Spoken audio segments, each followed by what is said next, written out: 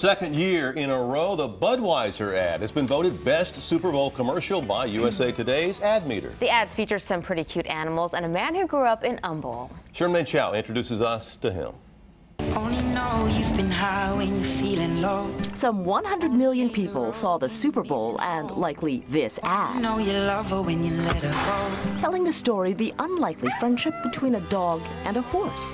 It stars hometown actor Don Jeans, who comes from a family of ranchers. My grandfather has been on the Jeans Ranch in Dayton, Texas since 1950. I like her mane. The Humble High School grad hasn't lost his touch. Oh, are we going to be pals or not? I think that's good.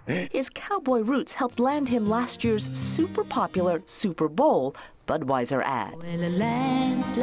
I was the only one of the guys to take the horse and put my face against its muzzle. The 33-year-old heard rumors he might make an encore performance. Messaged me on Facebook saying, they're going to bring you back. And I said, don't play with me. Last time he didn't know the commercial was for the big game. This year it was a little bit more pressure because I just knew how much everything was costing. $4 million for a 30-second spot. You cannot believe what we're seeing. Jeans was already breaking through, landing the Neil Armstrong role in Transformers 3. Oh my God. He's appeared in CSI, a few films like the upcoming Dark Amazon, and knows those Super Bowl ads help a lot. You can't buy that kind of publicity. Well, you can, but He is a full-time actor. No more waiting tables? no waiting tables, no bars. It's hard to stay positive, but if you can stay positive, then you're golden. And it seems he is the golden boy of the Super Bowl ads. Pretty cool.